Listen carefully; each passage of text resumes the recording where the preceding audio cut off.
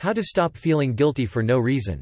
Guilt is an emotion that compels humans to make peace with other people, fix a mistake, or change bad behavior. Usually guilt helps us to maintain a happy life. However, when guilt sticks around for no obvious reason, this is a problem. Find out why you feel guilty and then take steps to get rid of it. Assessing your guilt. Decide if you didn't do something but wanted to.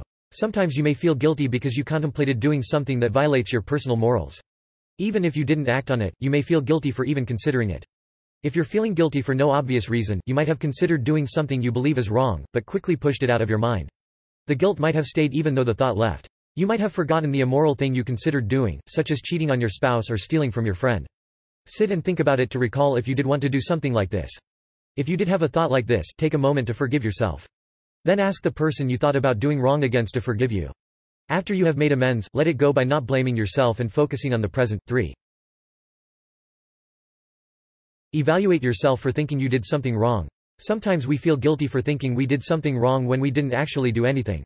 For example, maybe you wished something bad would happen to your ex's new partner, and then they got in a car accident. Even though you didn't actually do anything, you can feel like you caused their accident. If you feel guilt for no apparent reason, perhaps you thought you did something wrong and then forgot about it. Try to remember if you have ever wished bad would happen to someone and then it did. If you can't talk to that person, take measures to forgive yourself. Keep in mind that you may also be judging yourself too harshly. For example, you might be thinking that you said something rude or did something insulting, when in reality the other person does not think that at all. Consider survivor's guilt. You might feel guilty because you survived a traumatic event that affected someone else negatively. Even if this is not something you think about every day, it can be a cause of constant guilt. Identify survivor's guilt by noticing if you feel sad when you perceive that you are doing better in life than others. For example, if you survived an armed robbery, then you might have guilt when hearing about someone who was killed in an armed robbery. If you feel guilty for surviving the robbery because someone else did not, then you might have survivor's guilt.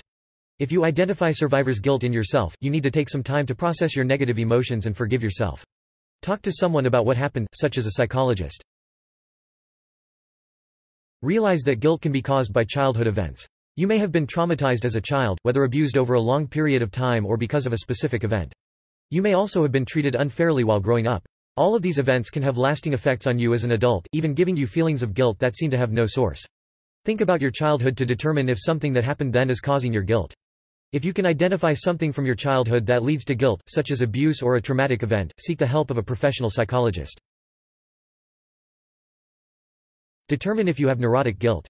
Sometimes you feel guilty for no reason because you have neurotic guilt, or guilt that is much stronger than a situation calls for. You might feel guilty for things you have no control over. Neurotic guilt might occur because you feel bad for not being better at something. You might also feel neurotic guilt because you don't want to do something others believe you should. Neurotic guilt can also arise from self-doubt. If you have neurotic guilt, you should take measures to forgive yourself. You also might to seek out a psychologist for counseling to help you cope and overcome the guilt. Determine if you did something wrong. Knowing the cause of guilt can help you resolve it. If you've looked at these techniques and you still feel guilty, maybe you need to admit there is a real reason you feel guilty. You may have forgotten about what you did. Sit down and think about your actions over the last few weeks and months to discover if you have done something wrong. This can explain why you feel guilty. You may need to verbalize your thoughts through writing or talking to help you remember committing any wrongful acts. Write down your actions in a bullet list, or talk to a friend to help you remember. Maybe ask people who are close to you if they can remember you doing anything you should feel guilty about. If you can't think of anything you did wrong, then you can stop giving in to the guilty feelings. Tell yourself that you did nothing wrong and focus on the present. 9. If you did do something wrong, go apologize and ask for forgiveness. Ask yourself if you might be depressed. Depression can cause you to feel guilty for no reason as well. Think about whether or not you might be depressed. Depression can take many forms, but you will likely have had ongoing feelings of sadness, loss of interest in things you once enjoyed, changes in your eating and sleeping, and feelings of hopelessness and/or helplessness. Consider feelings of guilt along with these symptoms and talk to your doctor or a mental health professional if you think you might be depressed. Feelings of guilt may take many forms in depression. For example, you might feel guilty about not meeting your monthly sales quota at work, even if no one else in your office was able to meet their target either. Or, you might feel guilty for not washing the dishes before going to bed, even if you did lots of other housework and you were too exhausted to do anything else.